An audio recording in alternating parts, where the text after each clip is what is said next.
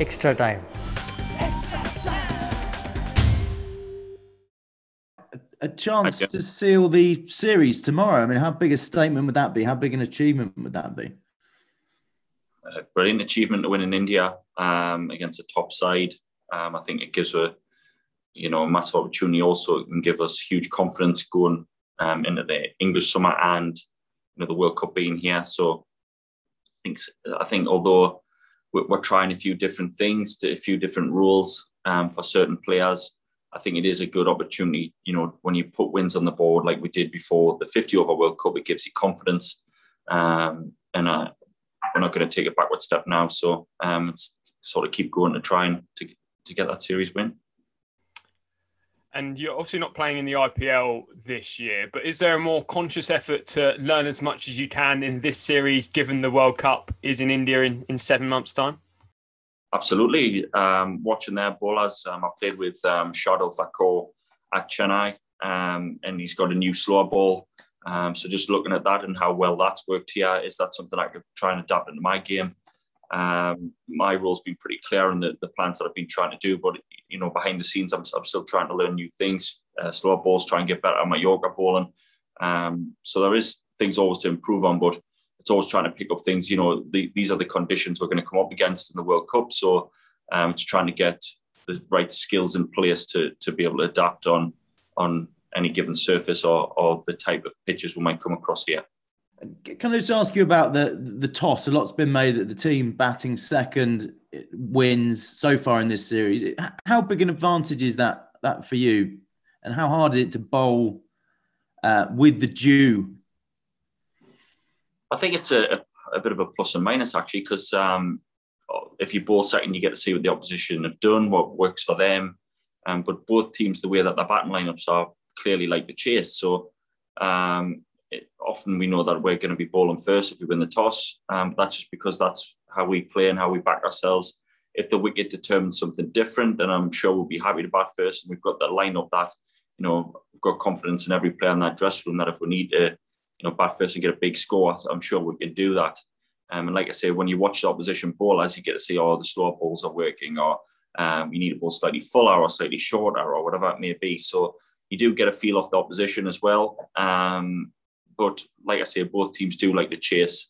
So the dew factor, I'm not sure that it's really, in terms of how I felt, I've bowled obviously first twice, but I'll have to see if it happens to me next game. But I don't feel like it would be something that would make me nervous or something I feel we couldn't deal with. So if we execute well, like we did last game, then I'm sure we can do well. How pleased are you with the way you're bowling, particularly your pace bowling alongside Jofra Archer, you guys working in tandem? And do you feel now you're a key component of this T20 team?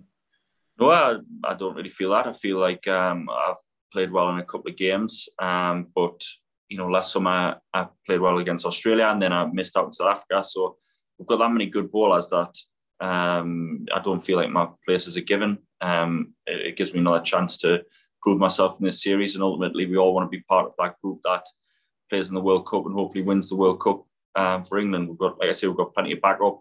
People will go in and out of form. Injuries will come and go. So it's important that as a group, no one takes the spot for granted. And we've seen that in most interviews you do. You always get asked about Jofra Archer and always compared to how fast you two bowl. Does that frustrate you a bit that you're not sort of being recognised as an own entity in that regard and constantly being compared to another fast bowler? It doesn't bother us in terms of being compared. It's the same question all the time, isn't it? That's the do you and Joff try and bowl faster than each other? And I think now we've played together so much that we just play each other's roles. We enjoy playing together. It brings the best out of me as it does, I'm sure, with him. So we just concentrate on our own roles. And when we bowl together, it's exciting. So we bowled well together the other game and got partnership of the match or something like that, which is it's great to be able to back that up together and put the pressure on the opposition. Owen said before the series that this is the last time he'll have his strongest group of players. So how much confidence does it give you knowing that you're in that group of players that he prefers ahead of the World Cup? Yeah, a lot of confidence. I think he's Moggy's a great leader. Someone that, when I don't play, he tells me, straight why I'm not playing or what he wants me to improve on. And then during the games or when I am playing, it's very clear my role. It's very clear what he's after for me in the game in terms of plans and things. So it gives me a lot of confidence that he sees me that way. Obviously, I've played a lot of games under his captaincy. So we both, I think, get on well and know each other well enough to have that relationship. I'm delighted that he feels that way, but that doesn't by any means mean that I'm a given in the team. So I've got to keep working hard off the field as well as on the field and keep delivering. How pleasing was it to deliver a winning performance on Owen Morgan's 100th Test T20 cap? Yeah, it was. It's brilliant for him. Josh spoke fantastic in the huddle. He really spoke well for Moggy. They're obviously close friends. We all respect Moggy a huge amount. A lot of us have played a lot of games under him. We're very close friends, close as a group. So I was delighted for Moggy, to receive that sort of respect from Joss, and the rest of the group really loved it as well. And to get the win sort of tops it off for him, I guess. It was a good performance and one that I'm sure he'll remember for his 100th game. He's led the side really well. He's a fantastic leader, and Joss is a leader as well. So for those two guys to stand up and get that win was important. Hit the subscribe option and the bell icon to get all the exclusive sports videos on Extra Time.